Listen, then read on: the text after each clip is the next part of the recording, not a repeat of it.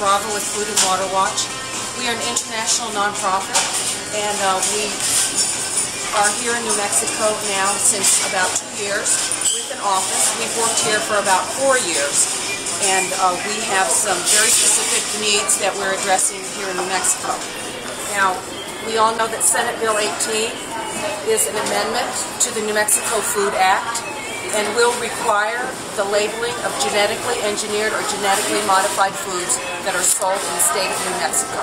And after we all meet each other, then I will go into more detail about this nationally. As you may know, that there was what was called Proposition 37 in the state of California, which was a ballot initiative, a little bit different than what we're doing here in New Mexico.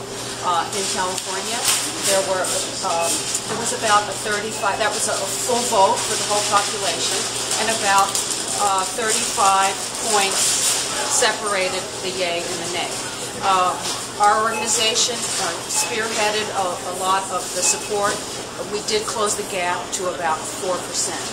But Monsanto and other agribusinesses spent $47 million telling the people of California that labeling, simply labeling, would substantially raise the cost of their grocery bill.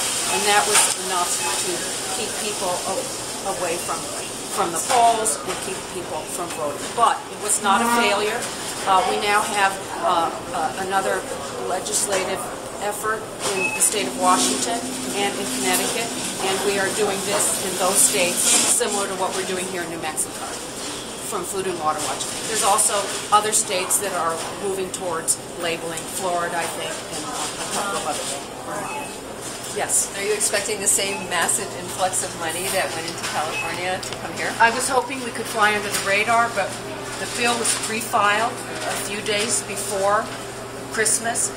We sent out a press release 15 minutes after we pressed enter. I was pretty much inundated from all over the country, including St. Louis paper, which is Monsanto's home state. So they're going to be gunning for us because they have a big stake in not getting labeling. But we are willing to have a conversation, and I've given you what I think is some important information to help you with some language, how to address some of these questions, because you are the folks who are going to be going out into the community. So let me just give you a little bit of background, and anyone who knows more about the legislative process, please chime in. The bill is being introduced into the Senate because we felt this was the best place and the best place for success. We did do a pretty extensive legislative analysis as to who to ask to introduce the bill.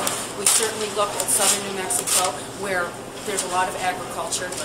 We couldn't find anybody who was really willing, we thought could really push the bill, would really put it forward. So we decided to ask Senator Wirth. I brought allies with me. We sat down with him. He said yes.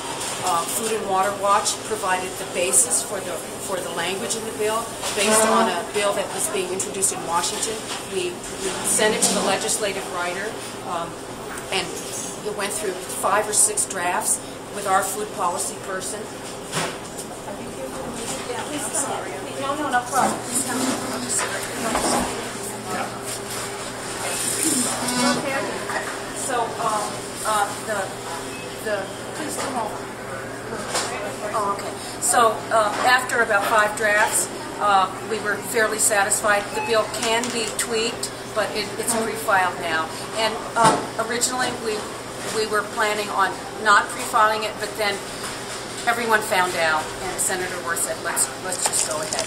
So, because our legislators, our senators, are pretty much volunteer, they don't have staff, so Food and Water Watch is spearheading the support for the advocacy for this campaign. So, initially, what will happen, I understand, and please correct me if I'm wrong, the bill will go to committees, Senate committees, and we suspect it's going to go to conservation, and then to judicial. Now, as you know, we've had an election. We don't really know who's going to be on these committees until the session starts, which will be January 15th. Now, Senator Wirth has given us his best guess as to who is going to be on the committees, but we really don't know that much about conservation. We lost Dee Dee Feldman, Eric Riego, a lot of progressives. So these are going to be our first line of targets for this campaign. Some people think everyone's going to be able to vote on this. I've had so many phone calls saying, when do we vote? We never vote. And maybe all of you understand this. This is not something that's going out on a ballot and everybody gets to vote. It is our lawmakers who are going to be going through the process of bringing this. And it is, and I want to be clear, it is not a standalone bill. It is an amendment to the New Mexico Food Act, but it has a Senate bill number. And the reason that we are doing this, the reason that we made it as an amendment is because we felt that this was the best and easiest way for the language to accomplish what we wanted to accomplish. Now, I know that there has been other legislation introduced into the state of New Mexico. Miguel, you know a lot about that, and I know some about it. I think this particular amendment is different than some of the other efforts. For one thing, it is purely a consumer bill. It does not, it's not agricultural, and the main reason for that is because we wanted to have some control over what committees it went to. So it is purely right to know. And I would like you to all be very clear in your own minds when you talk to people, because we do feel that labeling will benefit everyone who is involved in food sales, in food production, in growing food. But because of the incredible comprehensiveness of GMOs, scientifically and socially, we feel that this is a place to start. And we will take it as far as we possibly can. Ellen and Derry, you have a phone call in one, please. Ellen, line one, please. We don't know whether this will become a law this year, next year, or 2015. We have a governor that, who knows, but the purpose for our effort here and our legislative effort is the way Food and Water Watch works is, and this is our model as a nonprofit, and we do this all over the world, is that we bring constituent pressure onto lawmakers. And that's what the reason that when I walk into an office with a senator, I always bring a constituent with me. And if I walk into my own senator and say, Senator Sapien, he's my senator, John Sapien, I want you to do this. It's true, I'm one person, but if we can bring 1,000 or 5,000 petition signatures and 50 organizations like La Montanita, like Earth Care, that represent another 10,000 people, this means more to our legislators. And our attitude towards lawmakers is that they work for us. That when they get elected, they do not become a new member of royalty.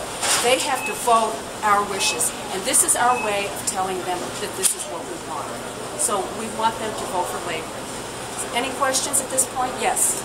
So procedurally, does the bill go to the different committees and the committees have to vote yes for it to stay alive? Is that how that works? And then at the end, does it come in front of the whole Senate? Yes. And they have to pass it? Yes. And then so our strategy then changes. So then we target these senators. And we will be doing a very extensive online campaign through Food and Water Watch, and we will be entering all these petition signatures that you all are going to gather, and we will, part of the reason that we are here in Santa Fe and working in Albuquerque is another way to bring pressure against lawmakers is not only with their constituents, but with the people who give money to their campaigns. And this is where the money comes from. Yes. So your strategy is just to introduce this in the Senate? Yes. Not the House. Not the House. But then, if it passes the Senate, it goes to the House, correct? And then we go through the same thing. So as the session continues, our strategy will then change with it. So it's pretty much of an unknown. We know some of the legislators that need to be targeted.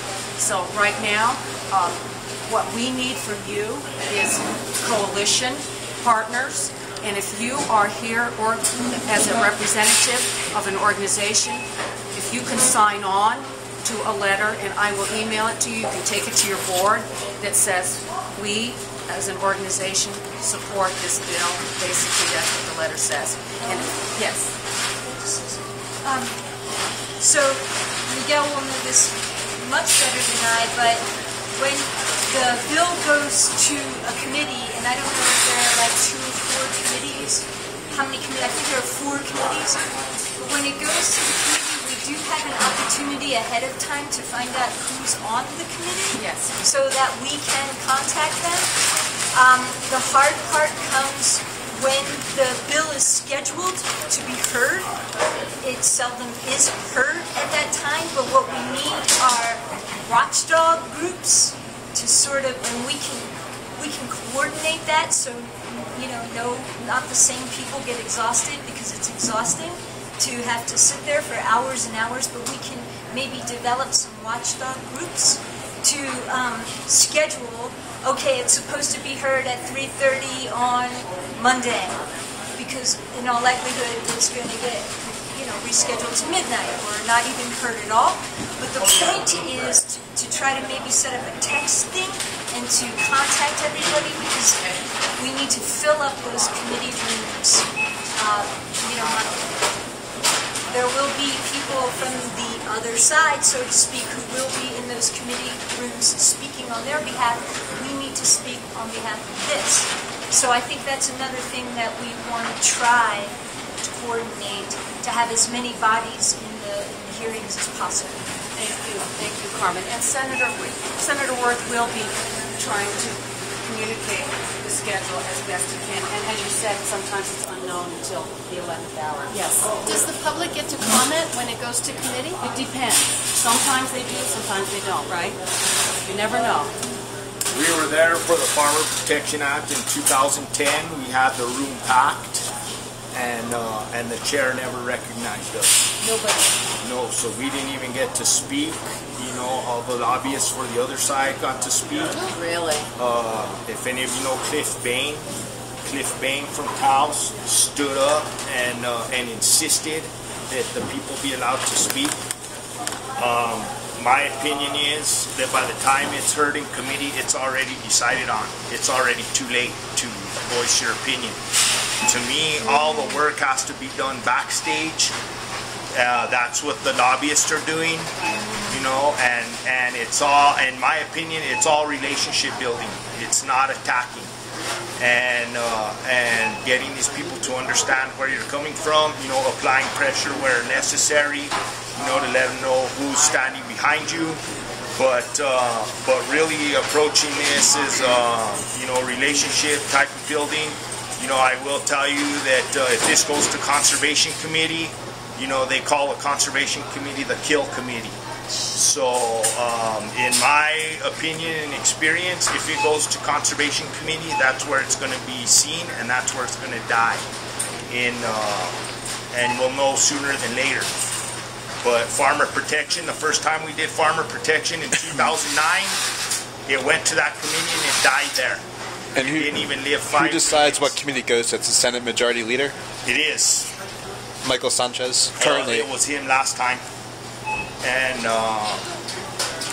you know, so... Well, we will be having a new conservation committee this time around, and I absolutely agree with you. The work starts now, and unfortunately, it's probably all too true that by the time it gets heard, it's already been decided. That's why we will be setting up appointments, and I'll be asking every one of you if you know someone who lives in that person's district, and then we go together and we sit down with that person and we shake their hand and we say, this is what we would like. How does that work for you? Yes. Is it worthwhile for us to start working with Michael Sanchez right away to see if we can get the committees that we want? And ask him not to kill it in conservation? He is we have been working with him. I think contacting him would be great. He doesn't know anything yet either, whether he's going to be on that committee.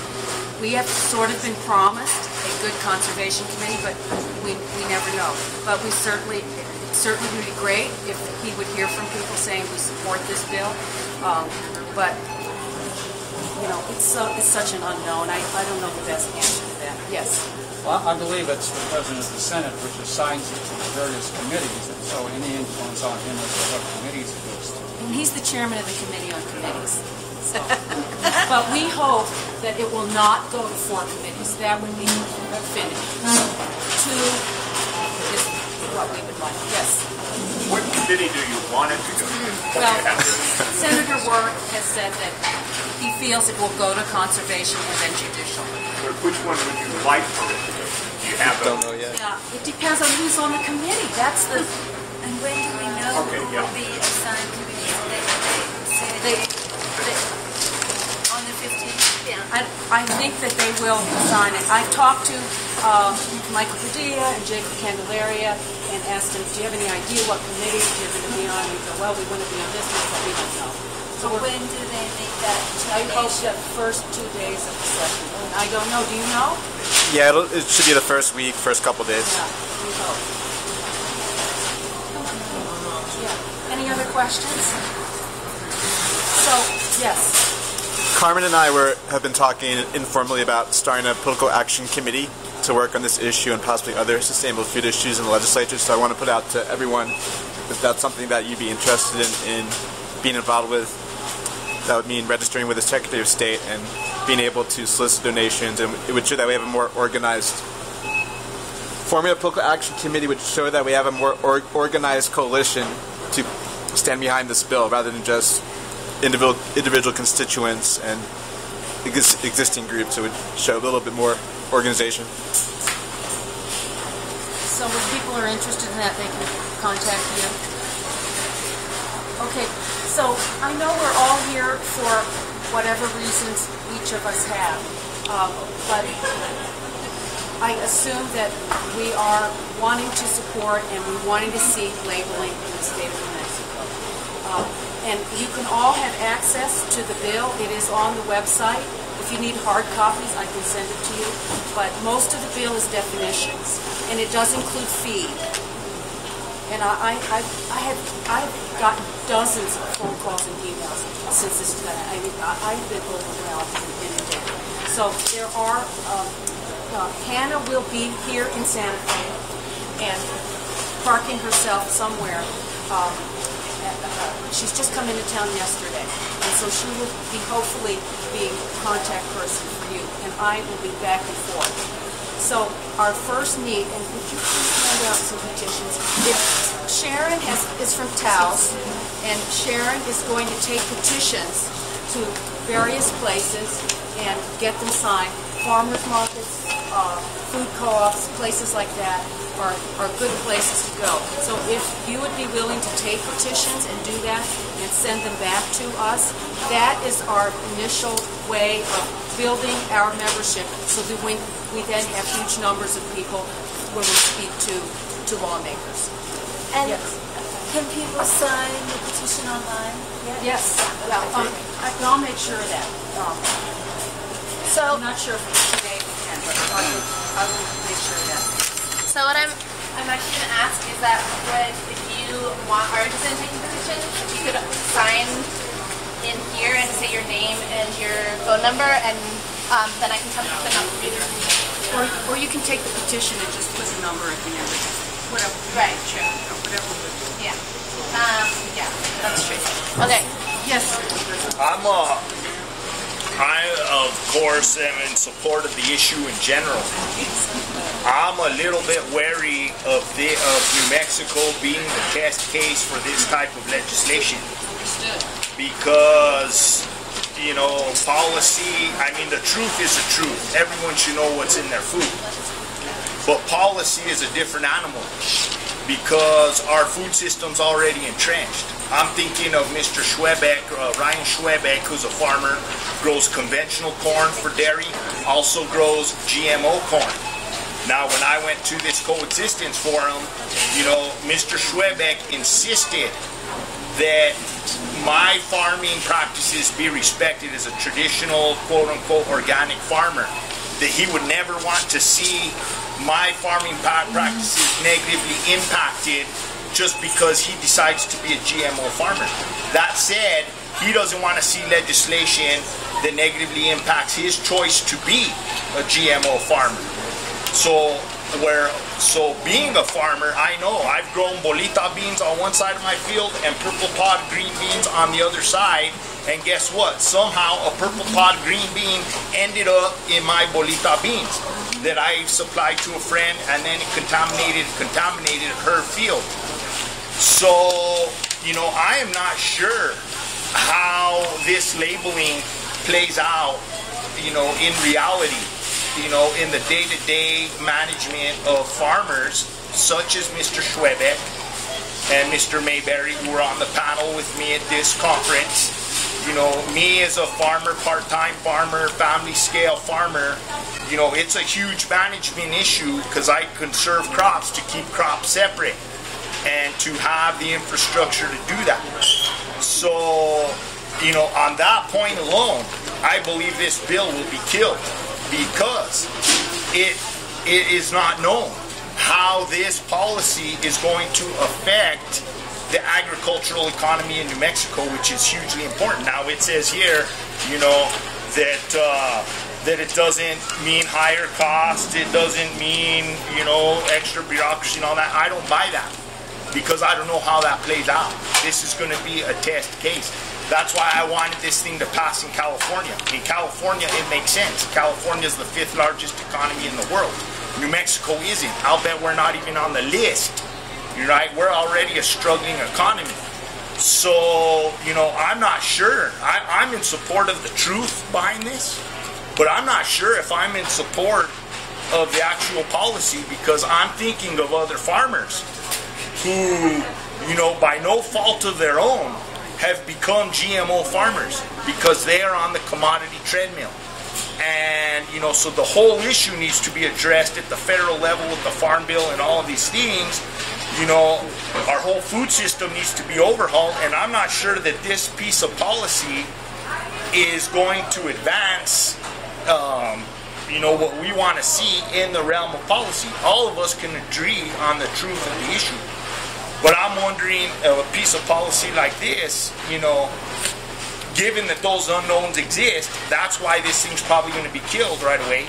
And we're going to have to go back to the drawing board and flesh this out. And that's what my interest in this is, you know, one concern I have, can this bill actually backfire on us? Can I, as a traditional farmer or an organic farmer, then be required to prove that I'm GMO free? I haven't looked at the language, I'm sorry, and I'd like to look at it. But I know GMO testing is expensive.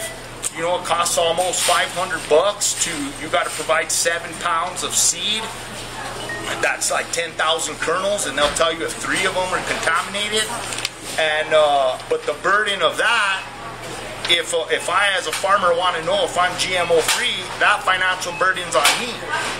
So is this going to put an unnecessary financial burden on people or not? You know, I don't know. And that's why I wish it would have passed in California, because California has, you know, the luxury of size in terms of farms and money to figure that out. I'm not sure if our state can figure that out. Again, I'm into it for the educational effect on the citizenry, and so, you know, in general, I support it. But, you know, when the legislators bring up points, you know, the problem we had at Farmer Protection was trying to tell the feds how to litigate, you know, patent law. And that you can't do that. The state can't do that. So that when the 2010 version of the Farmer Protection Bill was criticized by a senator, and, you know, and he had a valid criticism that was swept under the rug. But it was true, because that is the reality of policy.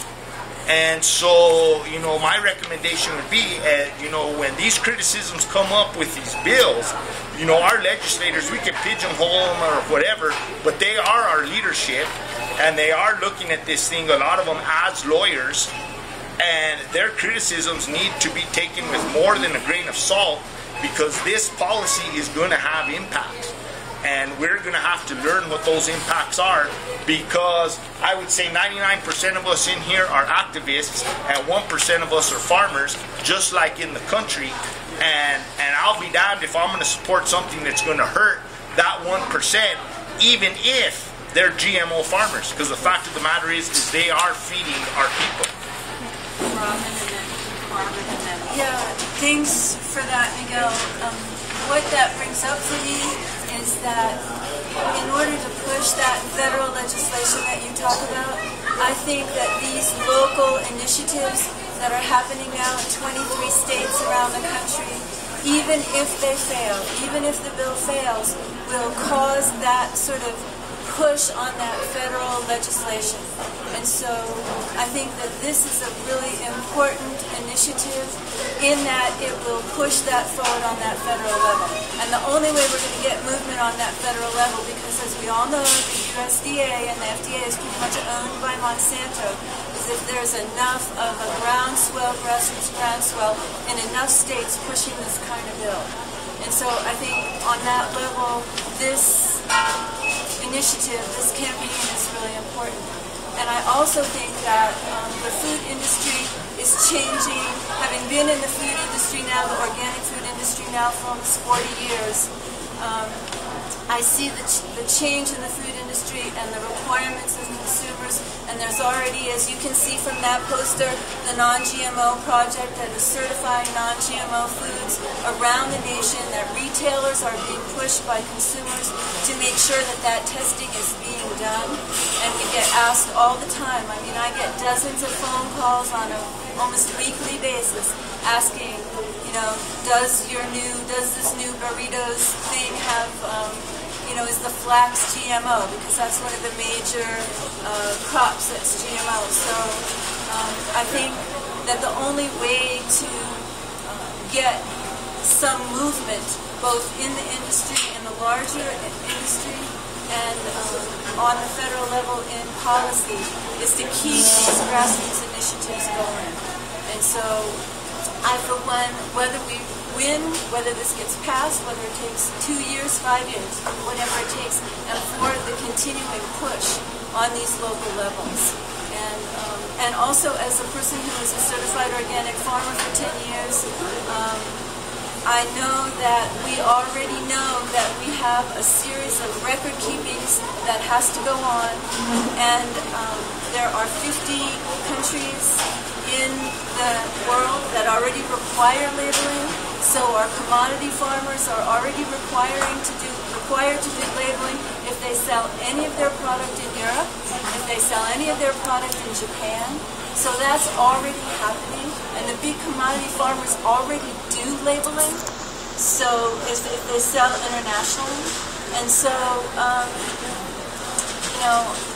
I think that we just keep putting, as you say, the education out there, and we continue to work on all of these levels to create that groundswell, to get what is our right as consumers, that right to know. So, but I do hear what you're saying, and I think you're right, and it is about relationship, totally about relationship. Yeah, and I want to thank you for bringing up all of these points also, and I think that one of the other aspects that we need to look at is health. Yes, there's a cost to the farmers. There's a cost to us and our health, especially because we don't even have health care in this country.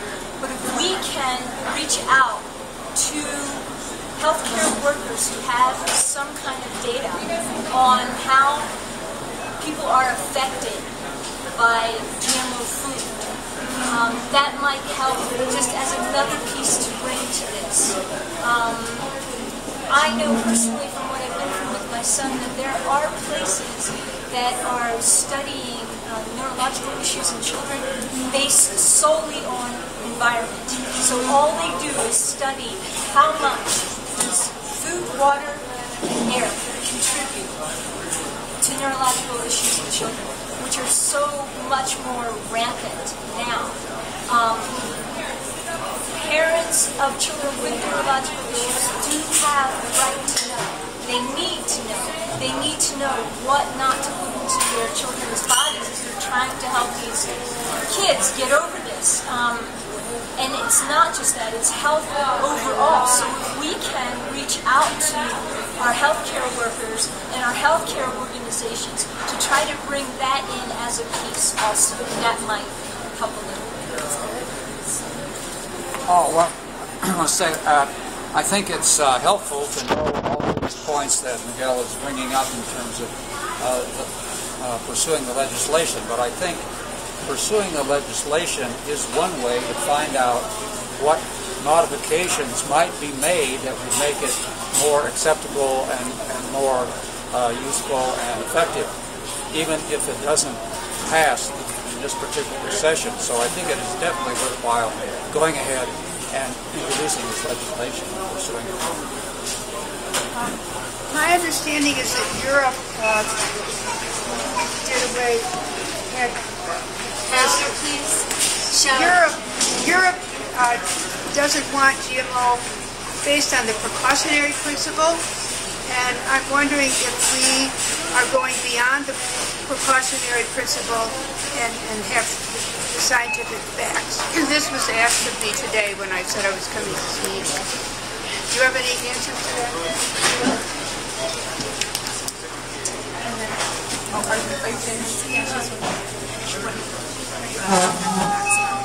I appreciate your point of view too, Miguel, being a manager at the community farm. But this has to do with a fundamental American freedom that's called freedom of information. And so to deny a consumer or a rancher the option to know whether he's planting this or that is a fundamental right that we have to keep in mind in this democracy. This is freedom of information. So the consumer needs to be allowed to choose. Yeah, and I'm sure we can all agree on that. But how that plays out is a more complicated policy issue. You know, there's no way to predict, Miguel, pardon me for jumping in here, based on my age and my experience, there's no way to predict the outcome of anything. You have to let it fly, okay? And New Mexico is a cowboy state, you know? It's going to do its own lawlessness no matter what law gets passed. Let's see what happens on the legislative issue. They have a hard time enforcing the laws they got now. Let's just see what the feedback is, what the fallout is, and take it as it comes. That's my feeling.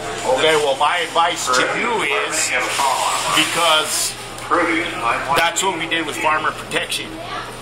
In my opinion, we were so close to passing farmer protection, but the group of people who were rallied around farmer protection had their opinions about the senators, and in my opinion shot themselves in the foot by a senator, I believe it was Senator Ryan, said this legislation is meaningless because we are a state and it's telling the feds how to do it. My response to that was, well, can we sit down, Mr. Ryan, and work together on this?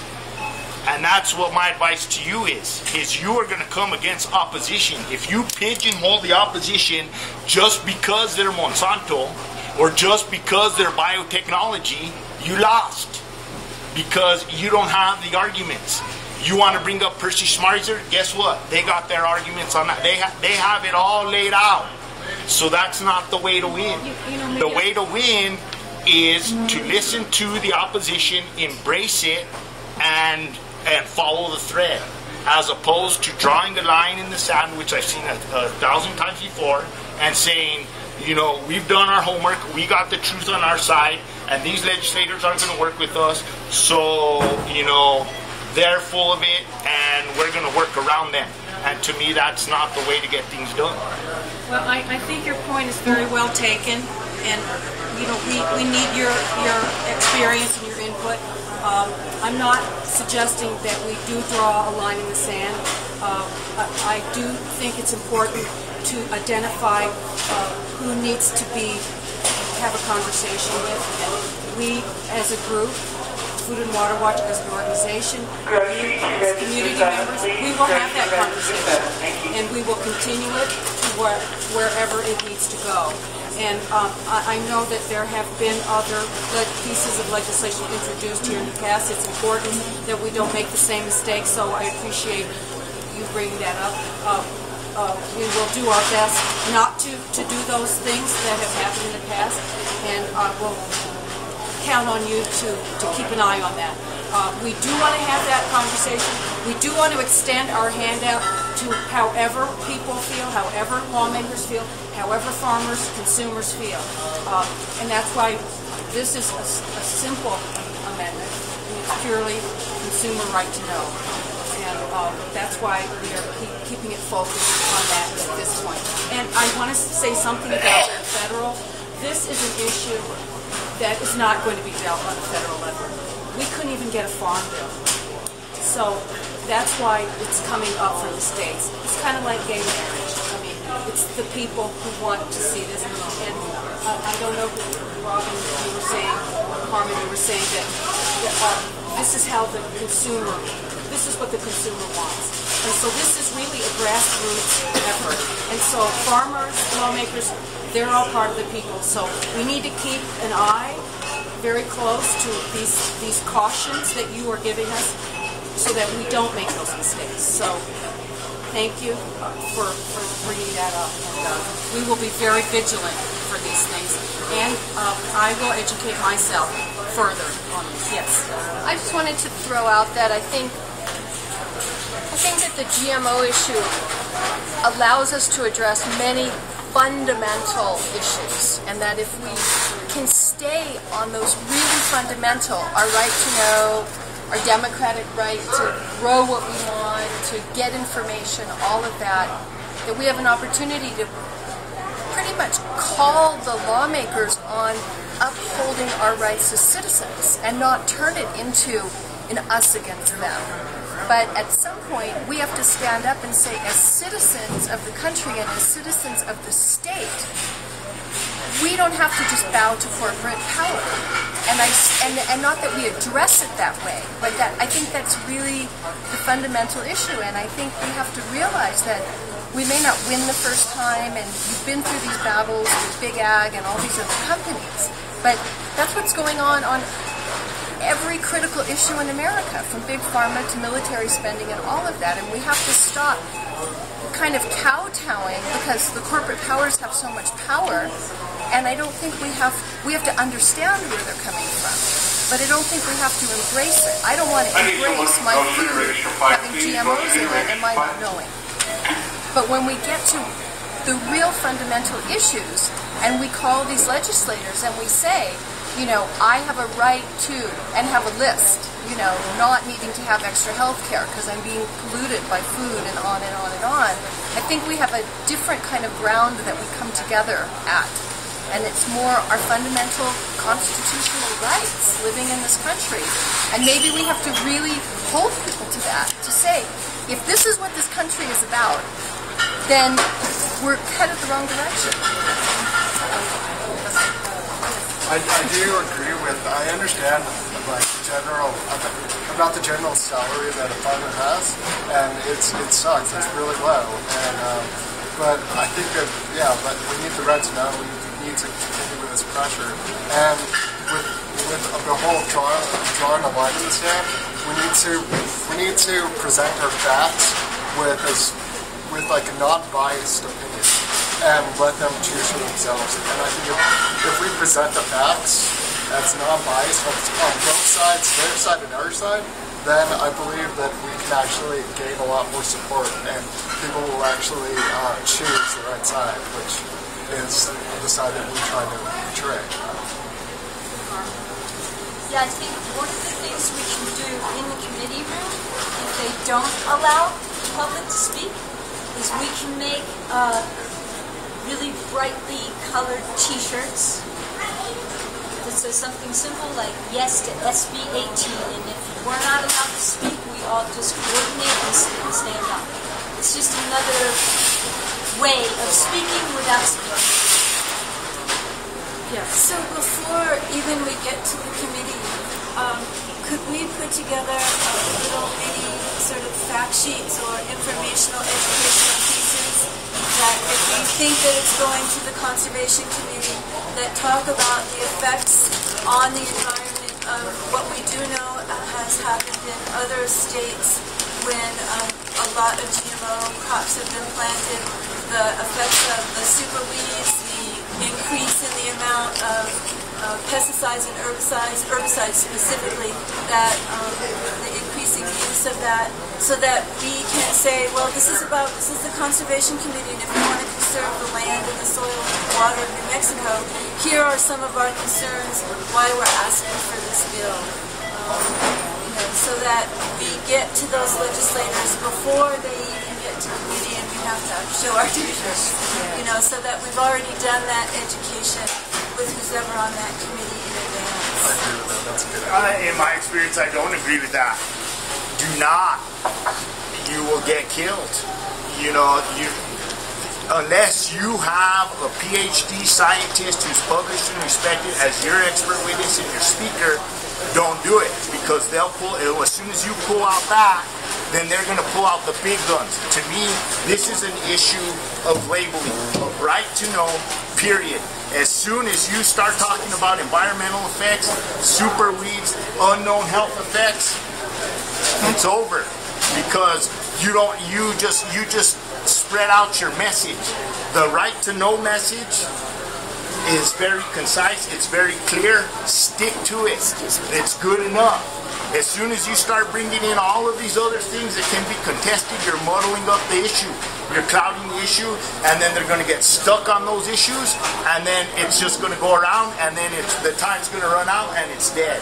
That's my opinion. If you really want this thing to pass, the best chance of it flying is you stick to your talking point, one point, which is the right to know. And like I said in an email, if you were on the email, get a label from your mattress and take it into the session and say, look at everything that's required on the mattress. You're sleeping on top of this mattress, and there's more information about the type of mattress that you're sleeping on than the type of food you're putting in your body, period. Because I tell you, as soon as you bring up, Roundup Ready effects on soil, as soon as you bring up, contamination, Percy Schmeiser, this, that, the other, you just clouded the issue, you lost the attention, you lost the focus, and it's not, to me, in my opinion, that's good for activism, it's good for educational forums, but for policy, stick to the point. That's my opinion, and don't you think we run into the problem of one of the lobbyists saying that materially there's no difference? So why do we have a right to know what's in it if there's really no difference? So we need to say... Can't hear you. I was saying that the argument that's been made is that the food is not materially different, whether it's GMO or not, and so, right. Or whatever the term is that they use. Well, I'll tell you the silver bullet on that one, say if they're so substantially equivalent, why do you have patents on them? Okay, and then you're done. And then you're done. Do not engage in the controversy. Once you engage in the controversy, you lost. So we do want to be focused on right to know. This is purely a consumer-driven bill. It has nothing to do with farmers, so to speak. But that it has to be our focus. And I would like to be, you all to be really clear in your minds when you talk to people. This is what you said. It's our fundamental right of information. And so I want to thank you all for coming. I just want to give Hannah a minute here. Yeah. Okay, so thanks again for everybody for coming. I think that we got into a really cool discussion today about kind of our tactics around lobbying this issue. But one thing to remember is that what we as the citizen group are going to be doing is building power for this. So, the other side on this has the money. They have so much more money than we'll ever be able to even compete with. And so, but we do definitely have the people across the U.S. on our side. And so, we're not even going to be focusing that much on the lobbying. Eleanor will be, but we are going to be building up power in those communities that the senators are responsible to, so that they know that this is an issue that people here care about. So that being said, tomorrow I'm going to be out here collecting petitions from citizens in the area. I was actually going to ask you if we could do it in front of the market here, but we also might do it somewhere else. But if you're interested in coming out and helping to collect petitions out on the street, you should talk to me because I'll be doing that tomorrow. But also we're going to be building up to a broader community kickoff meeting on the 23rd. And we don't have a place for it yet, but it'll be on the 23rd, and I have all of your contact info, so I'll let you guys know about that, but I just wanted to give you a heads up. What is your contact? So my name's Hannah Snyder, and I will be emailing all of you. My Food and Water Watch email is a little bit wonky right now, so I don't want to give it out right now, but I'll be getting in touch with all of you.